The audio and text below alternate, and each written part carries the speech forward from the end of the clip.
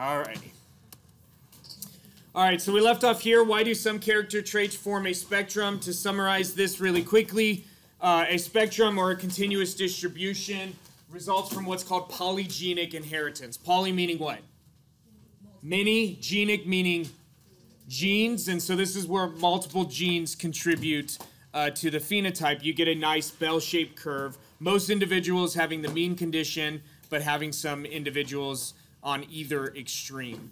Now, most of these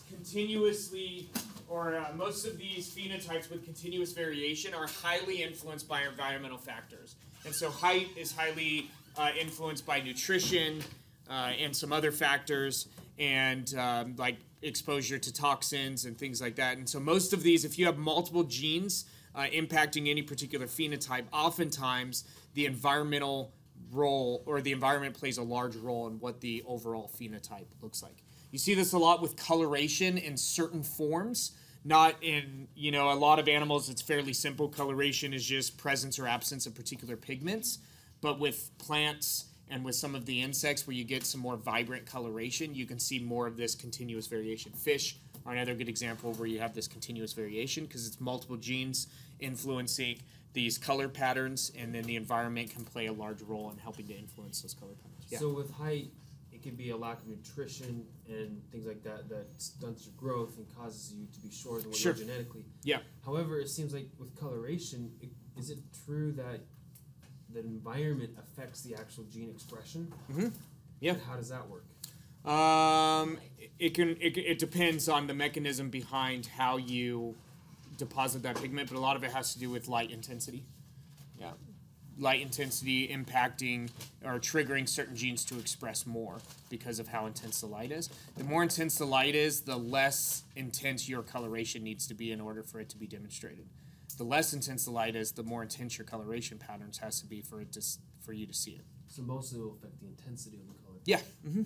Yeah, and not necessarily the color itself. Okay. Yeah. Yeah. All right, so these are referred to as quantitative traits. So human height, coloration in some organisms, even strength, length of certain features. These are quantitative traits, and then each gene that contributes to that would be a quantitative trait locus. A locus is the site contributing to these quantitative traits. All right, one last question to deal with, and that's this one. Are there genes that impact multiple phenotypes? So here we just talked about where a single phenotype impacted by multiple genes is the opposite true, where you have a single gene influencing multiple phenotypes. And of course, that's going to be true. One of the best examples are pathologies. And so sickle cell anemia is a malfunction in one subunit of hemoglobin. So hemoglobin is a protein with quaternary structure. It has 4 different polypeptides combined together to form hemoglobin, and a malfunction in one of those 4 subunits makes it to where the red blood cells are significantly worse at carrying oxygen, and they take on a really weird shape because the hemoglobin tend to clump together. They get sickle-shaped, which is why it's called sickle cell anemia, but then that has an enormous number of physiological impacts. Basically, if you can imagine what's going to happen if I can't deliver oxygen as well to various tissues, and if I have weird-shaped red blood cells, all of those consequences would be pleiotropic effects of that mutation, of that sickle cell trait. Yeah. So are there genes? Of course. So when a single gene impacts multiple characters, it's said to be pleiotropic. Most of our genetic illnesses are that way. So sickle cell anemia is like cystic fibrosis in that it's a cause. If you have that mutation, you have it. If you don't have that mutation, you don't have it. It's not like you have a higher probability of developing sickle cell anemia if you have a particular mutation. No, it's if you have it, you developed the illness. As long as you've got 2 copies of it, because it, along with cystic fibrosis, are recessive traits. So you need 2 copies of that malfunctioning allele. But if you have it, you're going to express that genetic illness, and it's going to have pleiotropic effects. So same thing with cystic fibrosis. Its main effect is a malfunctioned ion channel, but then it ripples. It has rippling effects all over the body. So that would be another pleiotropic gene. Yeah. So are there any that specifically affect multiple things that then ripple out, or is it just one thing that's affected that manifests itself in multiple ways? I mean, you have conditions for both. So like a main category of pleiotropic genes are master control genes called Hox genes. And so Hox genes control, they're like switches that turn on and turn off other genes during the development of an organism. So those are pleiotropic genes because it's a single gene, but then it triggers other genes. And so I think that's what you're getting at. Is it like a gene that triggers other genes that then has an effect, or is it a single gene that produces a single protein that has many physiological impacts? So two different routes. So it would depend. It would vary from pleiotropic gene to pleiotropic gene. But ultimately, the outcome is the same. Many phenotypes are impacted. All right. Anybody want to share about chapter 12 before we move on? I almost combined 12 and chapter and said trapter. Okay. All right, so as we prepare for chapter 13, what I want you to do is get into your groups, and I want you to think about, so as we transition into chapter 13, we're going to talk a lot more about chromosomes, what's going on at the chromosome level, and that's why chapter 13 deals with sex-linked inheritance, because you're talking about different sex chromosomes. Chapter 13 also deals with chromosomal mutations. Okay, so in chapter 13, we're really preparing to just start talking a lot more about chromosomes. But before we get there, I want to make sure you're okay with where we're at chapter 12 chromosomes.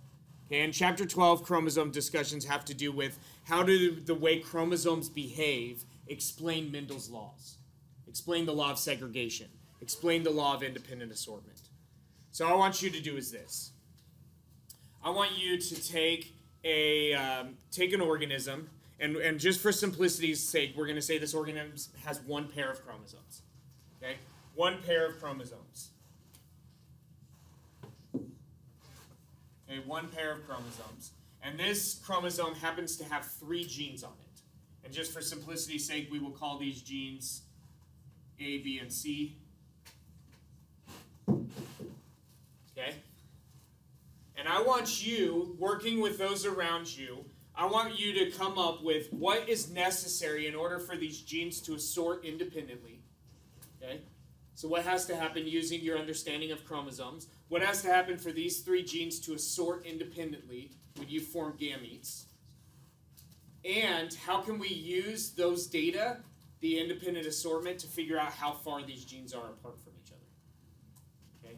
Is there any indication from what we've talked about and maybe some underlying thoughts that you've had or things that you've learned that we can not only show what has to happen for these to assort independently, but using those data to figure out relatively how far these genes are apart from each other?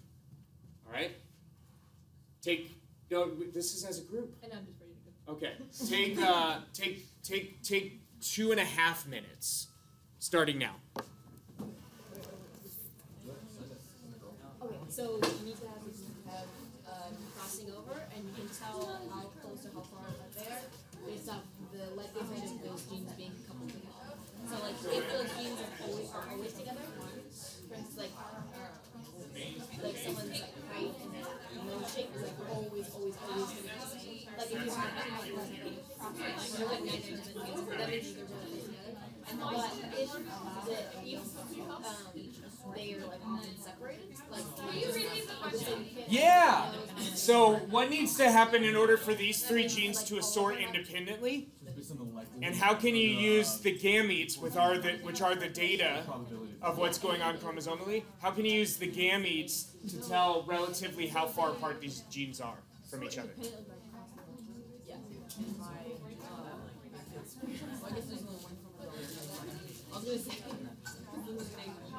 Yeah, that's what I was thinking too.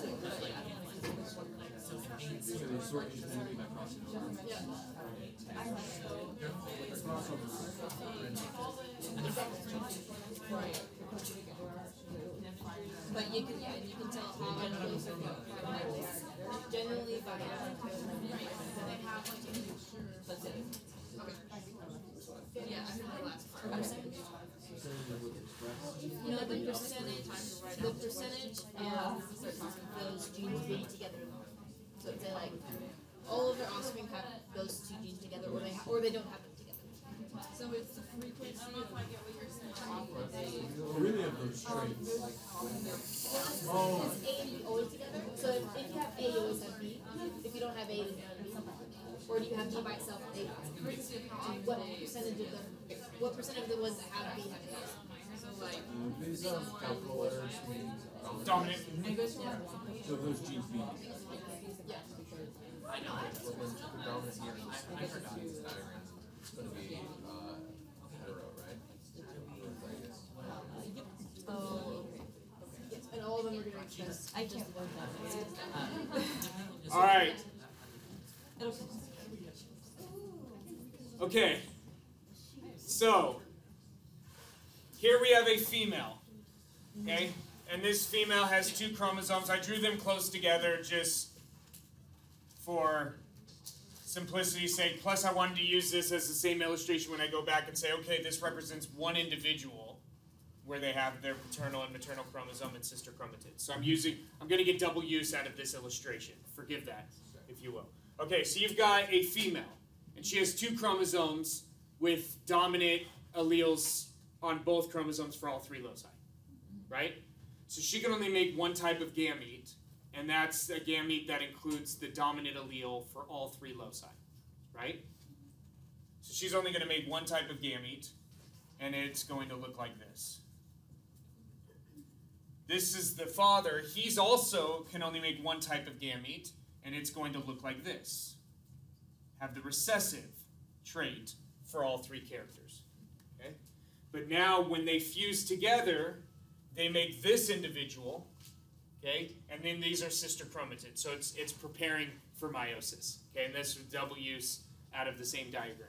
So this used to be mom, and then now we'll erase this and erase this. And now this is an individual, and we're just showing the maternal chromosome, the paternal chromosome. So when their gametes fused, this is the situation. And so now we want to know, okay, here's F1, right? And we've got a trihybrid individual. If the genes assort independently, this individual should be able to make how many different gametes? Do you remember this? Just one. So a monohybrid individual can make 2 different types of gametes, right? One with the dominant, one with the recessive. A dihybrid individual can make 4 different types of gametes.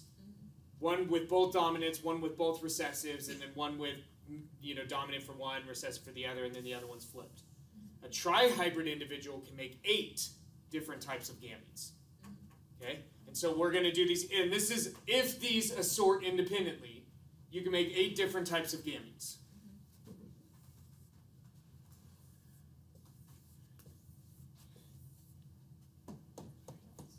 Six, 7, and I'll do my 8th over here. Okay, so we can make 8 different types of gametes. Remember, gametes only have a single chromosome and without a sister chromatid. So we can have a gamete that looks like this, right? Looks just like the chromosome it got from mom. We can have a gamete that looks like this, which looks just like the chromosome it got from dad. We can have a gamete that looks like this. That's a lowercase c, which looks, well, C probably wasn't my best choice here, because C, uppercase. Anyways, I'll do a little star next to the uppercase, just for simplicity. We can do a gamete that looks like this. We can do a gamete that looks like this. We can do a gamete that looks like this.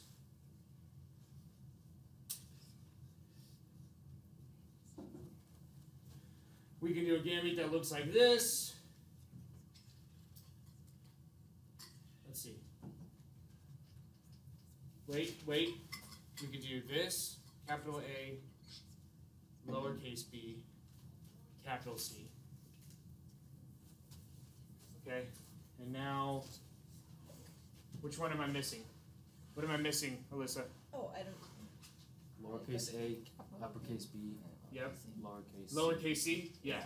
So A, B, and then lowercase c. Thank you, Charles. Okay, so these are the 8 different gametes that this individual can make if the genes assort independently. Yeah, Alyssa. But they can't because isn't that they can only mix the lowercase and the uppercase Oh, sure they can. fertilize? Yeah, so we need to talk about the first part of the question is how can they assort independently if they're on the same chromosome, right? So then we need to go, okay, well we're like, okay, these are parental chromosomes. There's no crossing over. This one, you had a crossover event basically here. Wouldn't it be a zygote at that point? Because there's no, it has two. No, because this is the individual. This is the offspring. So I'm getting dual use out of this diagram, but I'm no longer talking about this is mom with her 2 chromosomes. This is dad with his 2 chromosomes. This is child that has 2 chromosomes, one from mom, one from dad, and each chromosome has a sister chromatid. Right? 2 sister chromatids. Why is it haploid then? Well, because their gametes are haploid. All gametes are haploid. So these are the gametes that the offspring are making. Oh, so this is the grandchildren. Well, it's not grandchildren yet, because they would need another gamete to fuse with it to make grandchildren. But this is the fuel to make the grandchildren. Gotcha. Okay, Yeah. So this is like the flour, it's not the cake. All right. So we can make this one by having a crossover event here, right? To where we keep the A and the B together, but now this B takes on this lowercase c, right? And then to generate this one, we have a crossover event here. And so we keep the capital A, but we attach it with lowercase b, lowercase c, right? And that gives us this one, right? Now this one, we still have basically that same crossover event that produced this one, also produced this one, because now these two are the lowercase that are going to go with this c. When this c got traded over to here, this c is going to get traded over to here, right? And then this one here, now we've got lowercase a, b, and uppercase c. That's this crossover event here, right? The same one that produced this is also going to produce this one right here, because this lowercase a is going to go with this uppercase b and uppercase c. These two are a little bit more interesting, because in order to generate these two, we have capital A, capital C. We actually have to have 2 crossover events. We have to have this crossover event and this crossover event to generate this chromosome, right? Does that make sense? Because you got to get the lowercase b with the A, but then you have to get the uppercase C back. So we call these double recombinants. Both of these, and then this is generated by the same 2 crossovers. So these are both double recombinants.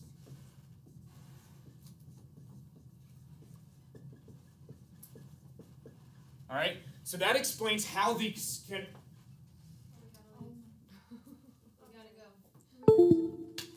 Oh no, I'll work without electronics. This is the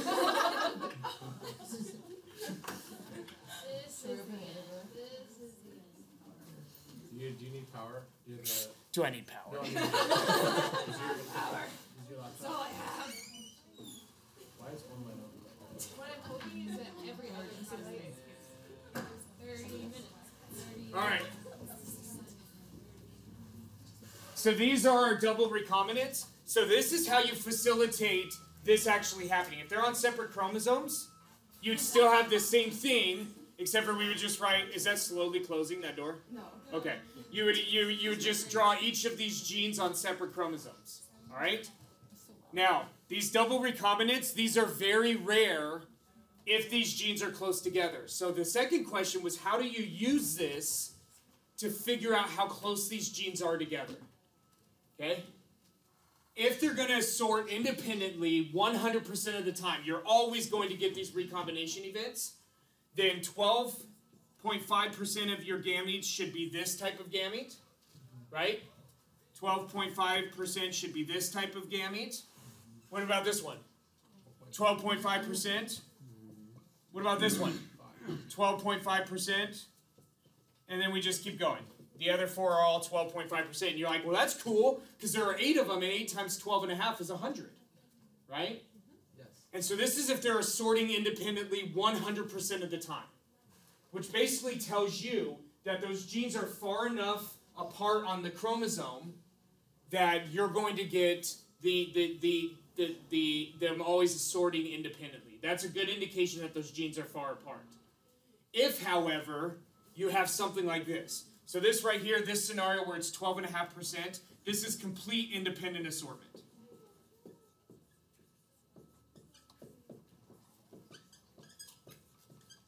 And this tells you that they are far apart. If, however, you get something like this, where most of your chromosomes are actually parental, or most of your gametes have parental chromosomes. So let's say 25% have this chromosome, 25% of the gametes have this chromosome, 25% of the gametes have this chromosome, and then it's 12.5%, 12.5%, 12.5%, 12.5%, and then now this all together, so this is 50. This right here together is 50, right? Right? And then over here we have basically 0%, 0%. This tells us that the genes are not, or the genes are not assorting independently. The characters are not assorting independently, and these genes are close together. So part of the time you can get one of these recombinations to separate the genes and to mix them, but they're so close together that you never get a double recombination event. This would be really close together. This would be almost absurd. Usually what you would have is something like 25, 25, maybe 10, 10, 10, 10, and then that would give us another 10%. We'd have 5 and 5, 5 and 5%. Okay? And then that would be an indication that they're pretty close together. To get 0 of your double recombinants, that means these genes are really close together. Really close together. So it's virtually impossible to get a double recombination. All right? And so that's how you would answer that question of what facilitates independent assortment if, in fact, your genes are all on the same chromosome, and answers the question of how do you use those data to figure out how far those genes are apart. Okay? And so that's basically the first question of the chapter 13 PowerPoint. The first question is, how does recombination facilitate independent assortment? That's this right here, showing us how crossing over events helps us to build gametes that are not parental gametes, or gametes that have chromosomes that are not parental chromosomes. Yeah, Joey.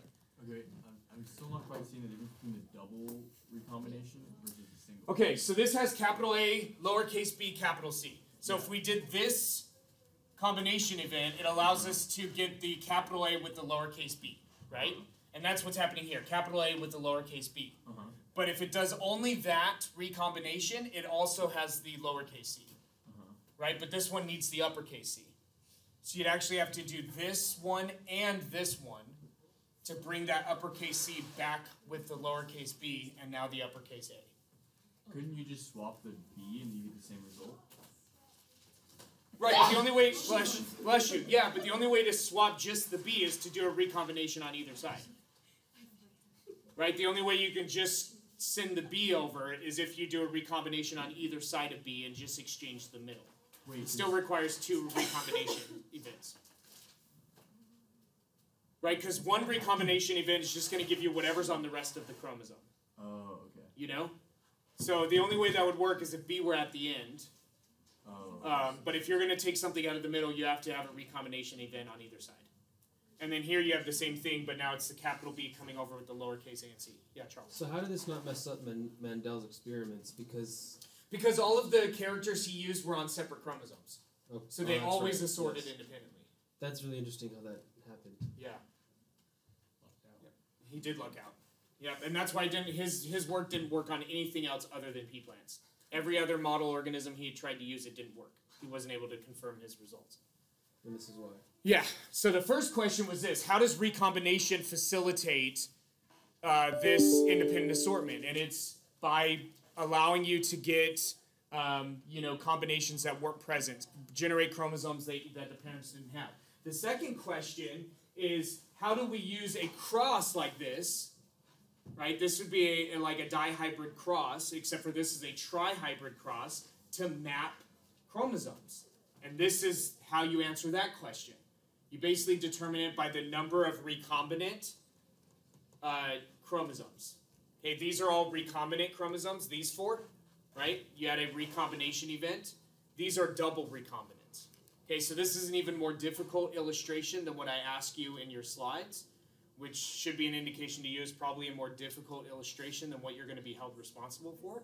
But if you can manage to think through a trihybrid cross and how you use that to map chromosomes, a dihybrid cross is less complex, less Wow, that was weird how I said that. All right? Does this make sense? Okay. Now, oftentimes you don't do it in just the gametes because it's easier in most organisms to allow the gametes to fuse, allow reproduction to happen, and then you study the offspring. Because the gametes are a little bit difficult. They're not expressing phenotypes. They're just a cell. Okay? But you can do it with the gametes. All right.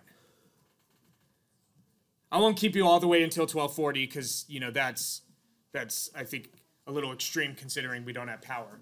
But I'm sorry if you were disappointed that I didn't just end class when the power goes out. It's not how I roll.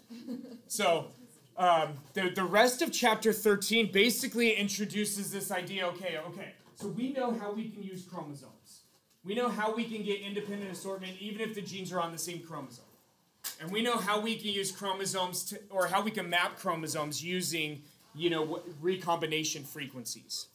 And then a big portion of chapter 13 is then say, okay, well, what happens in our pair of chromosomes that aren't homologous, right?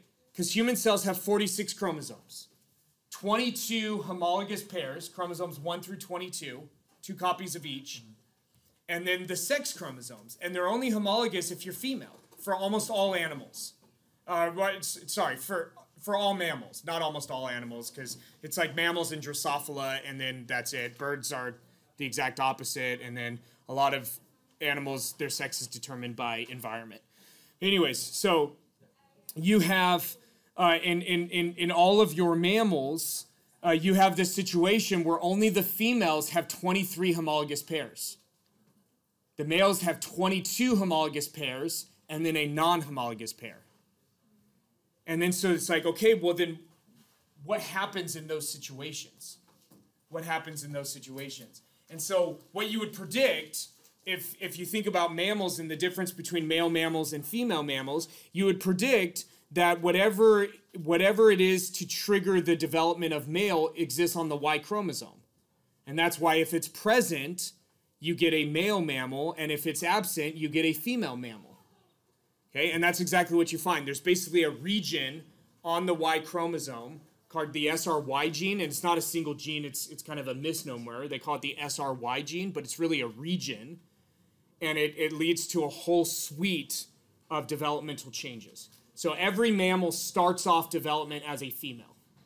Whether they're male or female, every mammal starts off female until they start to express that SRY region on the Y chromosome, and then you actually resorb the female reproductive tract that's developing and start building up the male reproductive tract. Yeah? So if a person actually didn't have their sex chromosome, they just had an X, they would just be a female? X, yeah, so X not, yes. They'd be a female, and they would still need hormone therapy, likely, because, and they would probably be sterile, because at the point where you go to do meiosis, it would fail the spindle checkpoint, because there wouldn't be a chromosome to match up with it. So they would probably be sterile, but for the most part, they would probably be mostly normal. There are some rare genetic abnormalities. I think that's Turner syndrome. Yes, that sounds right. Turner syndrome is triple X syndrome. I'm sorry, 3X is triple X syndrome. Yeah, Josh. When does that switch over in humans, in the fetus? When do you start expressing the region on the SRY? It's pretty early on. I think it's I want to say it's week 5 or 6. I mean, it's early enough that by the time you're 10, 11, 12 weeks, you can do a blood test to figure out gender of your offspring. Usually you can't tell structurally until 13, 14 weeks at the earliest, more like 16, 17 weeks. But yeah, as far as that shift happens fairly early on. I don't remember the exact time, but I think it's 5, 6 weeks range. All right, so we will go ahead and call it quits on today. We will finish up this on Friday. Enjoy the rest of your Wednesday.